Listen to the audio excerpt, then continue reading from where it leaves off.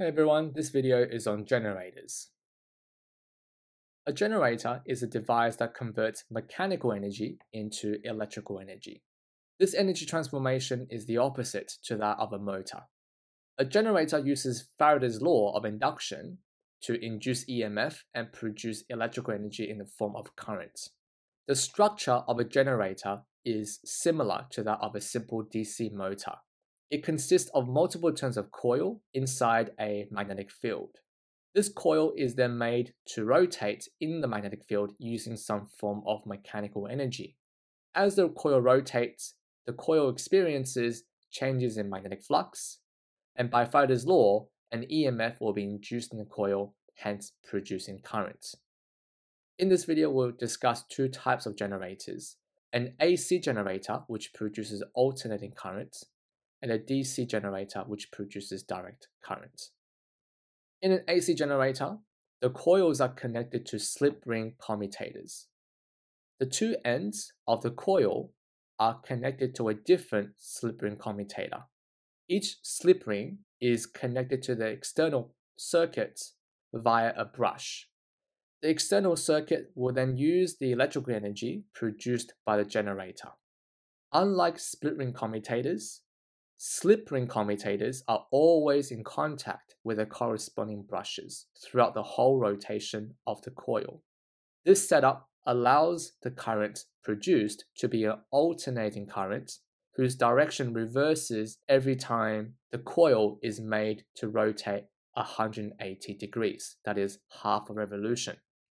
Therefore, the frequency of the alternating current, AC, is proportional to the rotating speed of the coil. If the coil is made to rotate faster, then the frequency of the alternating current is also higher. The direction of current produced in a generator can be determined by applying Lenz's law. By way of review, Lenz's law states that the direction of an induced current will be such that the force produced will always oppose the changing flux, or the action that causes a changing flux. Suppose that the coil is made to rotate in an anti-clockwise direction as shown. When viewed from above the coil, side AB of the coil will move into the screen, while side CD of the coil will move out of the screen. The direction of the induced current will be such that the resultant force will oppose these two movements. Using the right-hand palm rule, where our fingers are pointing to the right in the same direction as the magnetic field in blue, our palm will be facing out of the screen, indicating the force direction, and this force direction will be opposing the movement of side AB. The thumb is a current direction, which will be pointing downwards. What about for side CD?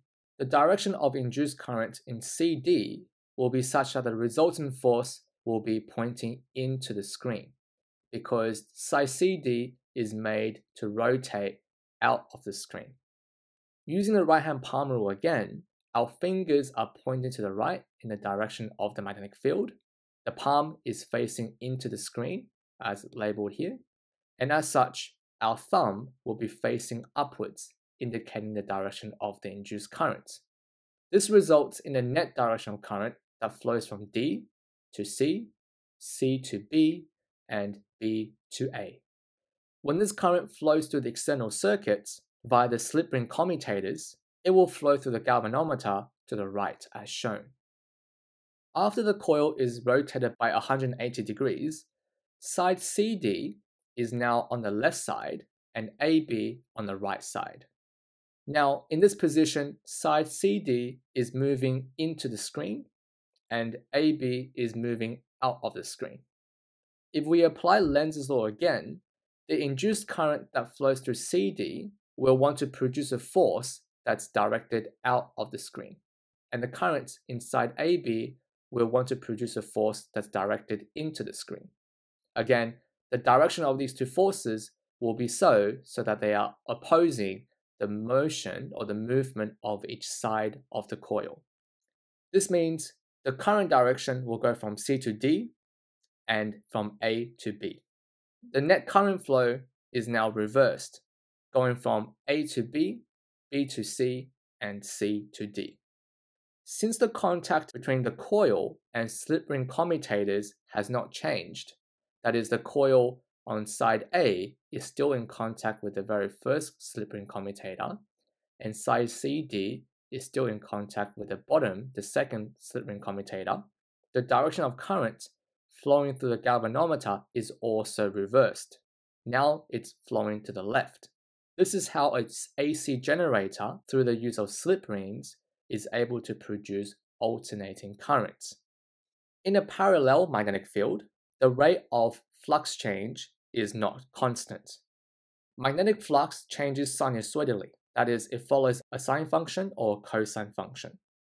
When the plane of the coil is parallel to the direction of the magnetic field, the flux felt by the coil is zero, as you can see by the graph here. But at this position, the rate of flux change is the greatest when the coil is rotating.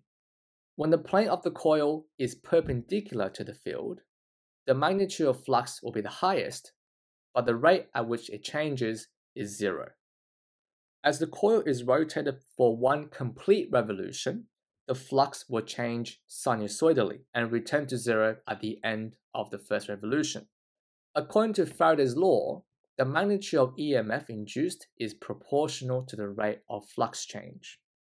At instances where flux is changing quicker, the magnitude of EMF is larger.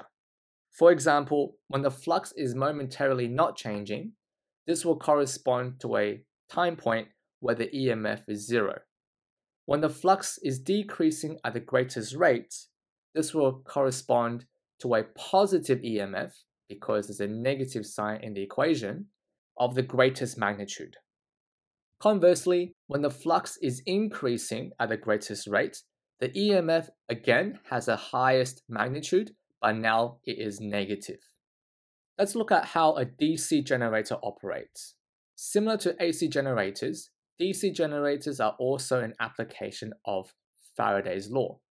A coil is made to rotate inside a magnetic field, and as this coil is experiencing a change in flux, an EMF is induced.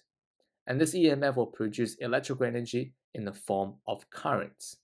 A key structural difference between DC and AC generators is that in a DC generator, the slip ring commutators are now replaced by split ring commutators. These split ring commutators are also found in DC motors. However, in DC generators, their job is to maintain the direction of currents that flows through the external circuit, therefore producing direct current, DC. Like before, the direction of induced current can be determined by applying Lenz's law and the right-hand palm rule. When the coil is made to rotate anti-clockwise, the induced current flows from D to C, C to B, and then B to A. This current then flows through the split ring commutators and the brushes and through the galvanometer to the right as shown. A notable difference to pay attention to here is that the split ring commutators are not always in contact with the same brush. In fact, as the coil and the split ring commutators rotate, each commutator will be in contact with a brush on the same side of the motor. When the coil is rotated by 180 degrees, the direction of current in the coil is now reversed. Now it flows from A to B, B to C, and C to D. Exactly what happens in an AC generator. However, the split ring commutators have also switched position, and this allows the current flowing through the galvanometer to remain in the same direction. Although the current in the coil now goes from A to B to C to D, the current still flows through the galvanometer towards the right as shown. Here's a side-by-side comparison. Despite the reversal of current in the coil, the direction of current flowing through the external circuits and the galvanometer remains unchanged. And this is how a DC generator is able to produce unidirectional or just simply direct current. The way flux changes in a DC generator is similar to that in an AC generator. Here, the flux also changes sinusoidally, The rate of flux change is the greatest when the plane of the coil is parallel to the direction of the magnetic field, and becomes zero when the plane of the coil is perpendicular to it, or when it's vertically oriented. However, since direct current does not change direction like alternating current does, the induced EMF due to the flux change remains positive in the DC generator. A simple way to understand this is to remember that the EMF versus time graph for DC generator is the absolute value version of that in an AC generator. Parts of the graph that are negative are flipped about the x-axis to form the graph for the DC generator. For both types of generators, the rotational speed of a generator determines the frequency of the EMF and currents produced. Increasing the rotational speed will increase the frequency. On the graph, this is depicted as a narrowing of the EMF sine curve. Furthermore, according to Faraday's law, the magnitude of EMF is proportional to the rate of flux change. So if the rotational speed is increased, there's a greater rate of flux change, which in turn induces an EMF of a greater magnitude. A larger EMF will produce a curve with a greater amplitude. Therefore, the rotational speed of the coil in a generator affects both the amplitude and frequency of the EMF and current that's produced. Let's compare the two types of generators. Both AC and DC generators utilize Faraday's law of induction to produce electrical energy. Structurally speaking, this is made possible by using a coil rotated inside an external magnetic field. However, as previously emphasized, DC generators use split ring commutators, whereas AC generators use slip ring commutators. Another important difference is that the current produced from an AC generator, that is, alternating current, can be used with transformers, whereas DC generators are incompatible. I cover why this is the case in the video on transformers. Here's a diagrammatic comparison of DC and AC generators. The main difference is again the type of commutators that are being used. The voltage in these generators varies sinusoidally, but for a DC generator, the direction of voltage and current will always remain positive and unidirectional at all times. This concludes the video on generators.